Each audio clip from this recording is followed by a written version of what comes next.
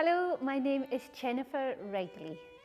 I'm a fiddle player from the north of Scotland, the Orkney Islands, and I've been a professional fiddler for 30 years, touring, recording, performing all around the world, and I'm a current associate artist here at the RCS Traditional Music degree. Here are my top 3 tips for being a professional fiddle player.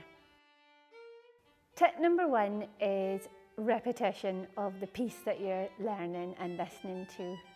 The way to get your hands round something that's really quite difficult is just doing it over and over and over and over again, and not worrying if it doesn't sound that great. Just keep doing it and it will come. My tip number 2 is to think about the tone that you're creating.